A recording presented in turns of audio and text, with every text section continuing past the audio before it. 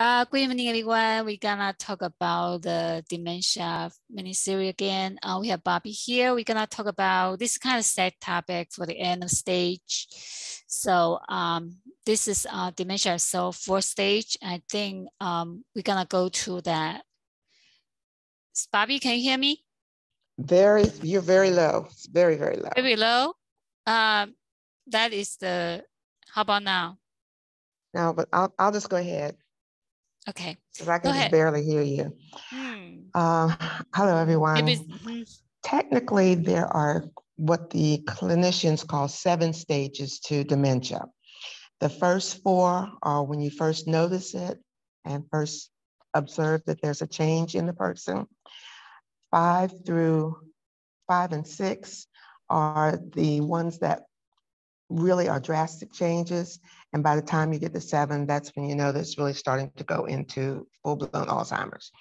But 1 through 4, basically, the person's mood swings change. Everyone tends to be forgetful, but the forgetfulness becomes really pronounced. They don't remember how to get back home if they've walked away, or they get lost driving, things of that nature. Those are the first 4 stages. Very upset with you if you try to correct them. One of the things I noticed with my mom, she didn't want you to take her car keys. They think they can still drive and they can go places and do things. In the next set, they really get very combative. They argumentative. They are sure that they're still right, that you're just taking advantage of them, that you're not telling them the right things. They really want to argue with you. They just really are, they're not the person that you know. You know they're not the same sweet person that you grew up with. When you finally getting to stage 3, what I call stage 3, because I usually say 4 stages. Stage 3 is when they do things sometimes you think just to be ornery, but they hide things, they throw things, they want to fight, they want to bite, they want to really be argumentative, even to the point of being aggressive. They still can do some things for themselves. They can still put on their clothes, but you have to, pull out the clothes for them and help them.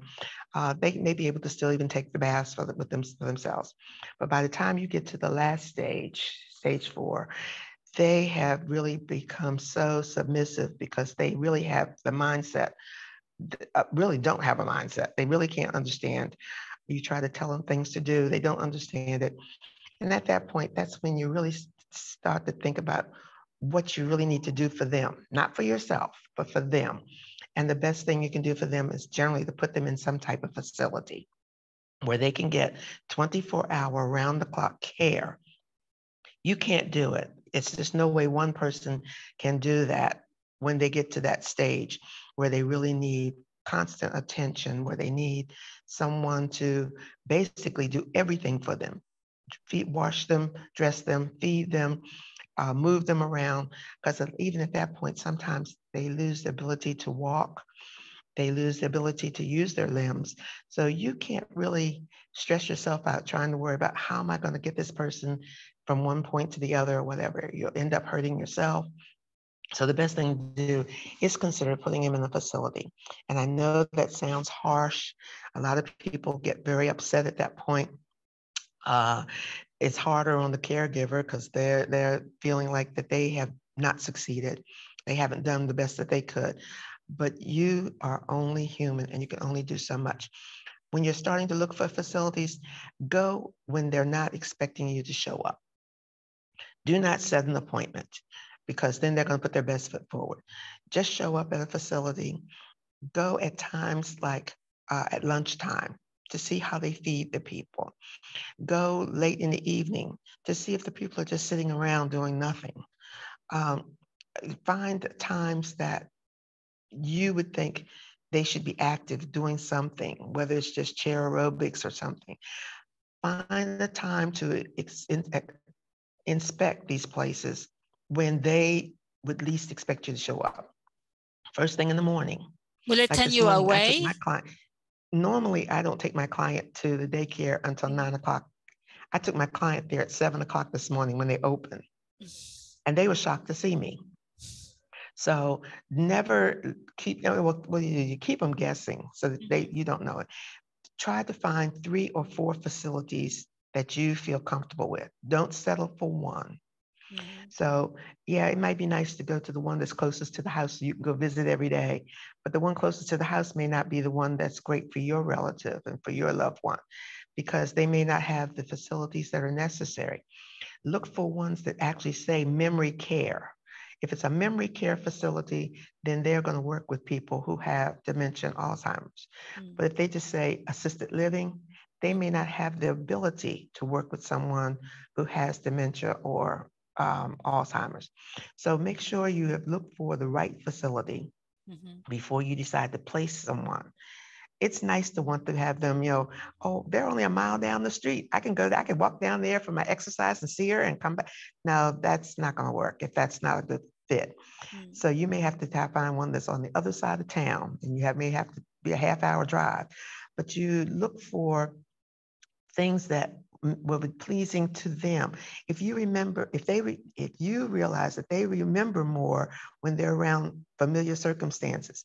So if this place has a garden and your relative used to love to work in the garden, that might be the best fit for them, because they'll get out there and be able to have the dirt in their hands, and they'll remember, oh, I used to do that. And that would be great for them. So find a facility that's going to, I know another one that has a kennel where the person, if they have a pet, can bring their pet. So this way they can go play with their pet and they can still feel like a part of home is there. So look for things that are going to help your loved one feel comfortable in the new surroundings or in the location where they're going to be. Because now they're going to be in a new surrounding, a place they're not familiar with.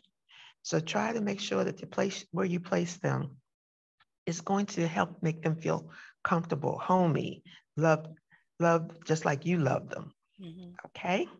So you mentioned about should they start to investigate during the stages 3 then, when they want to look for facility? Generally past stage 3, because like I said, my client right now is at stage 3. Right. Very combative, very argumentative, but still can do a few things for herself. But what is the time frame for stage 3 normally? Now say again one more time. I mean, what is the period time, like between stage 3 is from a month from now, 2 months from now, or 6 months from now? That was one of the things that the clinics all say. There is no time limit. There are some people where it's very aggressive, so they may go from stage 3 to full-blown Alzheimer's overnight. Wow. Yes, it could happen overnight. So in the case of my mom, even though hers was a brain tumor, she went from being very active to being completely not knowing who we were in a period of 1 week. Wow. So it can happen very quickly. So there's no time limit. And that's why they say, even with these stages, there's no time. If you decide to Google the 7 stages of dementia, it will give you a better definition of what to look for in each one. Right. But you can Google it. But when you get to the last stage, it's very obvious then, because you really can't help them. Right. They, like I said, a lot of times they lose mobility skills. If you are trying to lift them, you're going to end up hurting yourself. So it's easier to put them in a facility where they have the people who are skilled and can do that. Right. They have lifts and they have things that can help them move them from place to place, where you wouldn't have that at home. And all you're doing is making things more difficult for yourself and even for them, because you're probably making them uncomfortable. So the best thing to do is, when it gets to the point where you just can't handle it anymore, don't feel guilty. Don't feel bad. Understand you're doing this for them, and you're trying to make sure that they are comfortable and that you're doing it because you love them. I see. So I see a lot of stage 4 is more like it's like statistically only 22% will get to stage 4 with this dementia development. So I would just try to find out is what would suggestion. So you think just bring them to the facility, that will be the last stage, and do you prepare for them to? Is that what we call is like prepare the funeral before they really pass? So it's just a formation. So what are we suggesting about that? Every place is different. Countries are different. States are different. In North Carolina, if the person has assets in their name, such as a house or a bank account, that money will end up rolling over to the facility if you haven't already done something to make sure that you can, and I hate to use the word hide, but if you don't hide that money ahead of time, they can file suits against you for trying to hide it. The best thing to do, I know we did was in the case of my grandmother and my aunt, we knew it was coming because it ran in the family. So in the case of my aunt, we sold all her property, we sold the house, and everything was put in my mother's name because my mother was her executor and was taking care of her. But that was done 10 years before she ever had to be admitted. And the same thing with my grandmother. Her condo, everything was done and put in my dad's name before it got to the point where she had to be put in a facility. So this way, the money's there. We can pay, direct pay, and all, but they can't take. The only thing they could take was the Social Security. Okay. But if there are other assets, cars, CDs, other money accounts, house, anything where there's money involved, it needs to be taken care of and moved out of that person's name. Really, it should have been done at the onset of the Alzheimer's, because what they're going to say is the person was not in their sound mind when they signed this over, and the state or the municipality will say, no, that money has to go to the facility. Right. And then so you need to do your homework ahead of time. Right. So they should do it the stage one, right? When they at stage one, when they're forgetting how to find their way back home and can't drive, and that's when all that should be taken out of their name and put in, I call it the trust, but put it in the name of someone else that is going to be able to handle the finances for them down the road. Because if you wait too long, and every state, because I know in North Carolina, it used to be 5 years. Someone says now it's 7 years. So if you're trying to move it now, and it just, like you're trying to put them in the facility today, and you haven't moved it, they're going to take all the assets. They're going to take everything. I see. So every place you need to check into it and find out. And the best thing you can do, there's a organization called Elder Care. Look at Elder Care. Elder Care will tell you all the specifics about your location, and Elder Care will tell you how the steps of what you need to do, because that's what they specialize in, elder care. I see. So so beside the first stage, we had to look about the legal issue. Then the last stage. So so I would just mention about I think cultural differences. I mentioned about do you think what kind of stage should the family be prepared for, mourning their loved one really gone, but not physically gone? What would you thinking about that? Okay, if the person is not physically down, if they physically can still walk and maneuver, keep them as long as you can. Don't try to put them in a facility, because again, they strive better at home in a familiar surrounding.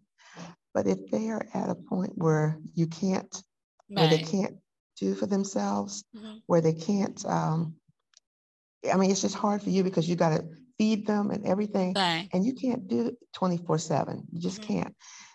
Then start looking for a facility. But if they can still do something for themselves, if they can still feed themselves, if they can still walk to the bathroom, things like that, keep them at home as long as you can. So you mentioned about the last stage for them is just kind of, just like a home setting, the facility setting. And then for them to stay there, and then you just visit them once in a while, right?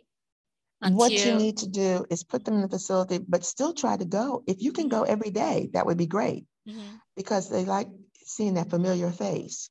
But if not, if there are other family members, alternate. So maybe you can go Monday, Wednesday, and Friday, and someone else can go Tuesday, Thursday, and Saturday, and then maybe everybody can go on Sunday, you know, but try to visit them, because especially when they first go into the facility, they're going to be very confused. Right. They're going to be very confused because they're not in familiar surroundings.